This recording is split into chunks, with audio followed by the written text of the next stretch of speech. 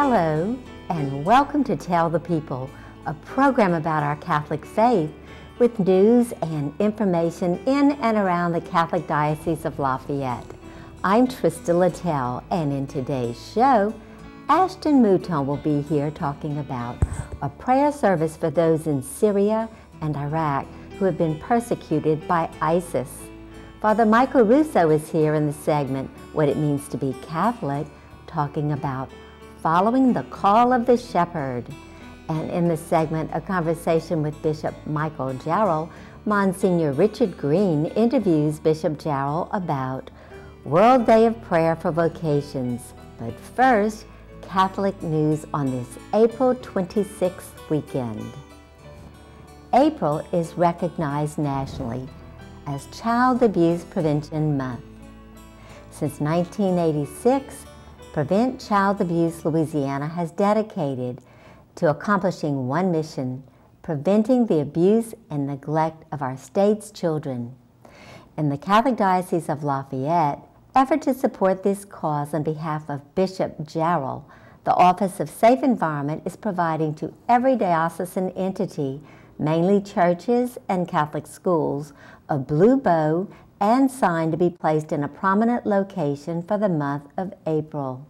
As we travel our cities and byways and view these blue bows and sign proclaiming April as Child Abuse Prevention Month, let us prayerfully ask God to bless successfully this endeavor by protecting our children through diminishing anger in adults and others who care for children. We would like to thank you ahead of time for your commitment to child abuse prevention. Members of the Community of Jesus Crucified are conducting a silent retreat for women that will inspire and challenge you to fall deeper in love with the Lord. During the retreat, you will have quiet time to pray, opportunities to celebrate the sacrament of reconciliation, Mass, adoration of the Eucharist, and free time to stroll through the beautiful retreat center grounds. Because the community wants to place no obstacles in the way of those who truly want to make a retreat, the retreats are conducted free of charge. Please make sure and bring a Bible, paper and pencil, pen, toiletries, towels, and washcloths. The retreat will be held May 1st through May 3rd at Our Lady of Sorrows Retreat Center, located at 103 Railroad Avenue in St. Martinville, Louisiana. For more information or to register, call 453-2385. The 2015 Mother's Day of Reflection, sponsored by the Office of Marriage and Family Life, will be held on Wednesday, May 6th from 9 a.m. to 2 p.m. at St. Edmund Church Hall, located at 4131 West Congress Street in Lafayette. This year's presenter will be Patty Schneer of the Archdiocese of St. Louis. Since October of 2003, Patty has been speaking at parishes and Catholic conferences across the United States to share her personal testimony. Patty has also been a guest on various Catholic radio shows, including Covenant Network, Ave Maria Radio, and Catholic Answers Live. The retreat will include the celebration of Mass, as well as lunch and supplies for the retreat. Pre-registration is required. Due to limited space, registrations will not be accepted at the door on the morning of the retreat. Register online at www.diolaf.org. The registration deadline is now. You are invited to a Teresian birthday bash. Last month, the Carmelite Monastery in Lafayette celebrated the 500th birthday of Saint Teresa of Avila, and now the Community of Jesus Crucified continues the occasion with a series of lectures honoring Saint Teresa of Avila. There will be 5 lectures on select upcoming Fridays beginning at 7 p.m. They are on May 8th, an introduction to the life of Saint Teresa of Avila. Then on May 15th, the book of her life. And on May 22nd, the interior castle. And moving on to June 12th, the lecture will be The Way of Perfection. And the last lecture, June 26th, will be about other writings of St. Teresa of Avila. The lectures will be led by Father Michael Champagne at Our Lady of Sorrows Retreat Center, located at 103 Railroad Avenue in St. Martinville. There is no cost for the lectures. For more information and to register, call 337-394-6550. The Community of Jesus Crucified continues its summertime events by hosting a silent retreat for men. The retreat will address the call to holiness and reflect upon the means provided by the Church to become real men of God. The retreat will be led by Father Michael Champagne at Our Lady of Sorrows Retreat Center, located at 103 Railroad Avenue in St. Martinville, beginning at 7 p.m. on Friday, May 29th, and ending on Sunday, May 31st at about 3 p.m. There is no cost for the retreat, but register early as space is limited. For more information and to register, call 337-824-3045. KLFT Catholic Radio for Acadiana is broadcasting weekday noon Mass from St. John Cathedral in Lafayette. The 12:05 noon Mass is aired live on 90.5 FM.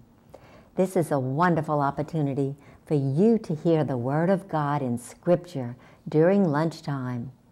In addition to daily noon Mass, KLFT Catholic Radio for Acadiana is airing the Sunday 11 a.m. Mass live from St. John Cathedral. KLFT 90.5 FM also airs this program, Tell the People, on Fridays at 1 p.m., Saturdays at 8 p.m., and Sundays at 8:30 a.m. and 10 p.m. Please tune in and support KLFT 90.5 FM on your radio for Catholic programming for Acadiana. And that's Catholic news for this week.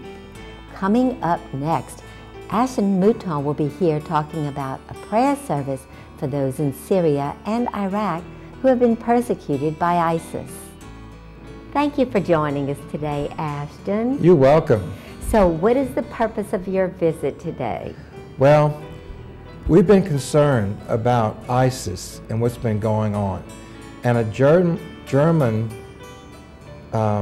news reporter named Jürgen Todenhofer, who's 74 years old, who's been reporting on wars for 50 years, says this is the largest religious cleansing that has ever been planned in history. That is just amazing. Well, what is your parish, St. Pius X, doing with respect to the ISIS crisis? We're planning a prayer service that's going to be held on May 18th from 6 to 7 p.m. in the church. We're also going to have Eucharistic adoration while this is going on. And Eileen Desimo is going to be showing a video also, which will enhance people's awareness of what's going on with ISIS and the persecutions that are happening. Ashton, why prayer? Why prayer? What a good question. We all need to pray, and prayer is power. And right now, we need God's power to diminish the results of what's happening, what ISIS is doing, the martyrs that are dying, the people that are fearful, and the refugees in the thousands that are being, moved away from their homes and are living in fear. And so as fellow Christians, we need to have compassion for those that are suffering. And our response of action can be prayer. Well, how can our community benefit from a prayer service for issues going on in the Middle East? Well, it all comes back to that where two or more joined together, I am there. And so we're calling upon Jesus, and he will let us cooperate in the mission of salvation by our prayer, by our efforts, by our actions, by our telling other people about it, by us asking other people to pray. So as we come together as a community, we fight with prayer. That's our weapon, the Blessed Mother, you know, and Jesus. Absolutely. Well, if I were someone watching at home, what would you say is the reason I should attend that service? Well, people's hearts are disturbed.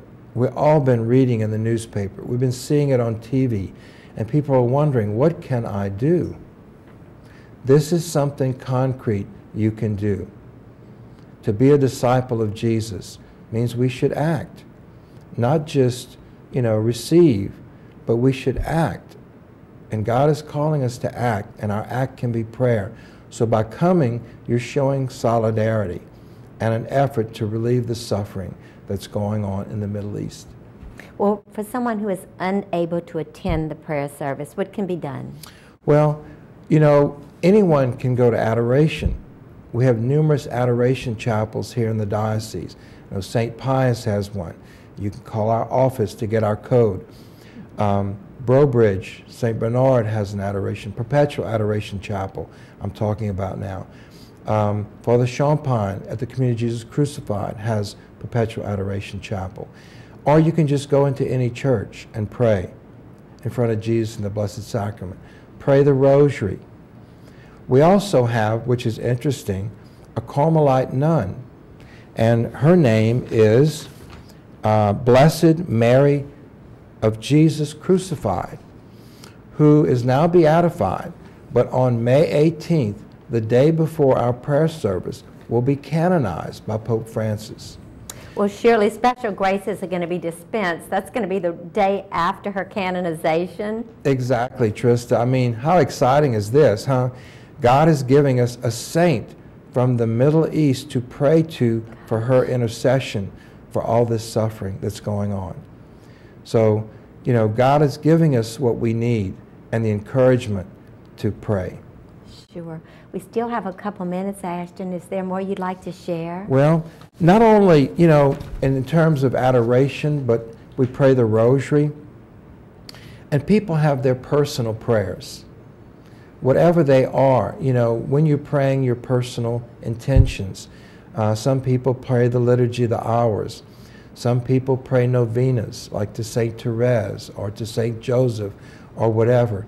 Include, you know, prayers for the Middle East as you're praying your own devotions. And really reach out to others as disciples. You know, not only come yourself, but talk to your family and your friends. Bring your children. Teach them something about the importance of prayer. When we have crisis in the world, when we have evil, what do? We fight. And so prayer is the way we can fight. We need to pray for our public officials and the leaders of the world to intervene on this. It's like Nazi Germany.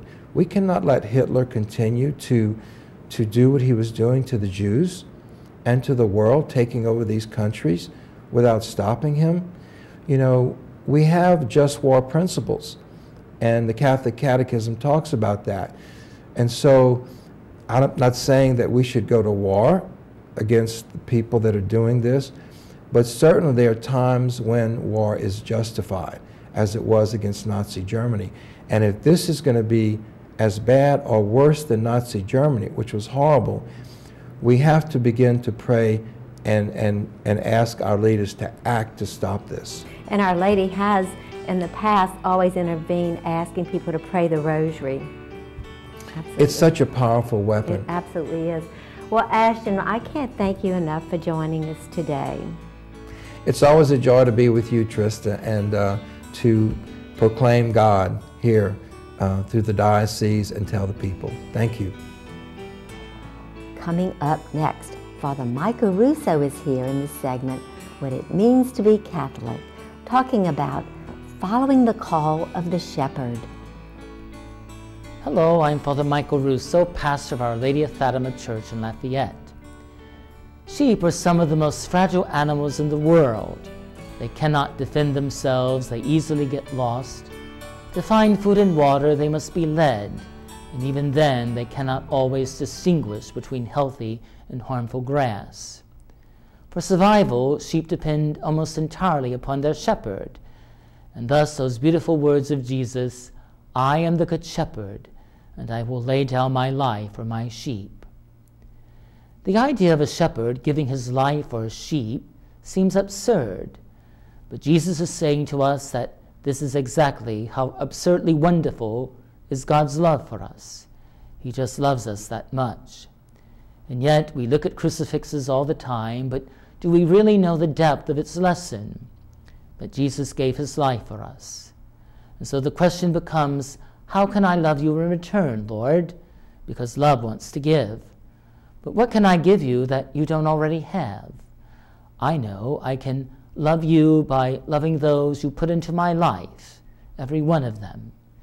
You love them, and so you are within them. And when I love them, I am loving you, Lord, the Good Shepherd. There's another side to this. I know my sheep, says Jesus. The Good Shepherd knows us by name. More and more, our urban landscape is being observed by security cameras. Google Earth even allows us to go online and peer into our neighbor's backyard. Big Brother is seemingly watching everywhere. Now, here's what's so amazing. There are people who have no difficulty believing that one day the government will keep track of us, but these same people struggle to conceive that an all-knowing God can take a personal interest in his children and hear our prayers and be responsive to our needs. Dear friends, no matter how far our technology progresses, it will be painfully primitive in comparison to the all-knowing God. God knows us by name. When we come before him to confess our sins and to express our needs, God hears us and is present as if we were the only person in the universe. If we can believe that science can track our whereabouts, how can we not also believe that God can be responsive to those who call upon him? He really does care for us that much. I know my sheep, says the Good Shepherd, but he goes on to say, my sheep know me. Are we seeking this type of relationship with Christ? To know him, not just about him. To know him not just with our heads, but with our heart. To know him as he knows us, intimately, not just getting by. Throughout our great diocese, there are adoration chapels, many open 24 hours, 7 days a week. Thousands of people keep vigil before the Eucharistic Lord in these adoration chapels. Yet so many more of us could commit to 1 hour a week. Why? To seek to know the Lord more personally, to seek to know the Lord more intimately. We all know that we are loved by God, but we need to give God the chance to tell us that. This is why adoration is so beautiful. It's the same with Bible study. There are, for example, thousands of people in our diocese who come together weekly for Come Lord Jesus Bible study programs. It's another way for us to let Christ into our lives, because when we do, we lose nothing, absolutely nothing, of what makes life free and beautiful and great. Faith is a life-giving friendship with Christ. It's about loving a divine person. It's about encountering a person. And so, my Jesus, when you created me, you built two needs into my soul, the need to love and the need to be loved. But it's much harder to let myself be loved than to love, because to be loved, I have to let myself be known. I cannot be loved fully by someone who doesn't know me fully. This is why all earthly love is precarious. We never really know if the person who loves us will continue to do so when they know us better. But you know me, Lord, through and through. All the things I keep hidden from others, all the things about me I barely understand myself, and you love me as no one else can, without an ounce of ambiguity or reluctance. Do you see the spiritual lesson? Faith is not just about obeying a set of rules. It's about loving a divine person, encountering a divine person, embracing a divine person who told us to call him the Good Shepherd who lays down his life for his sheep. To my Catholic brothers and sisters, Make a good confession soon. Come to Mass on Sunday. Hear the sweet call of your Divine Shepherd. And until next time, God love you. Thank you, Father Russo. Coming up next in the segment, a conversation with Bishop Michael Jarrell, Monsignor Richard Green interviews Bishop Jarrell about World Day of Prayer for Vocations. Good morning, and thanks for having us in your home. With me is Bishop Michael Jarrell of the Diocese of Lafayette. Bishop, thanks for being with us. Well, it's my pleasure to be here with you, Monsignor, and with all in our audience as well. On the fourth Sunday of Easter, which is today, the Church celebrates the World Day of Prayer for Vocations. And so, Bishop, what is the focus of this day? Well, let's begin with a definition first. A vocation, in the way that we're using it, it means a calling from God in a way that we serve God by a certain manner of life. Now, this particular day, World Day of Prayer for Vocations, refers to vocations to the priesthood, to the diaconate, or to the consecrated life, what we mean by our brothers and sisters. So that's kind of the idea of this day, and the focus of this day is prayer for vocations. Okay. It says that in the title, but we should remind ourselves that it's basically focusing on prayer. And why is the day connected to the fourth Sunday of Easter? The fourth Sunday of Easter is known as Good Shepherd Sunday. The Gospel and Mass every year is about Jesus, the Good Shepherd. Now, the Latin word pastor is translated as shepherd, so it has this connection with priesthood, at least with priesthood, and also with religious vocations. Mm-hmm. But it is because of the gospel on the fourth Sunday of Easter having to do with Jesus, the Good Shepherd. Mm-hmm. And Bishop, Pope Francis issued a special message for the day. What did he have to say? Well, he repeated the idea that it is very important that the whole church pray for vocations to the priesthood and to the consecrated life and to the diaconate. So he spent some emphasis on the idea of praying to God for his blessings of vocations in the church. But he spent a good bit of his message talking about the theme of the Exodus.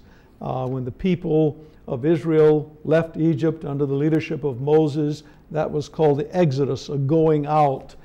And he makes the point that in our theology, our understanding, the people had to leave something behind in order to get to the promised land.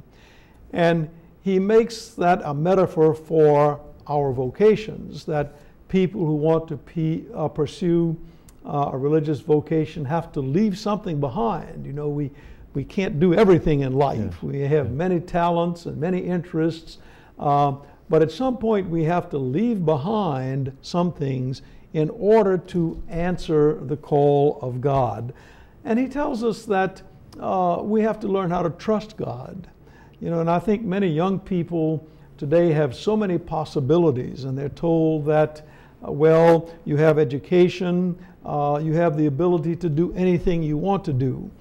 And in some ways that's good, but you have all of these choices and all of this freedom, and sometimes it is difficult to make a commitment and to leave some things behind. I know a few years ago when I went for diaconate ordinations at Catholic University in Washington, D.C., I was staying in the Religious House Theological College.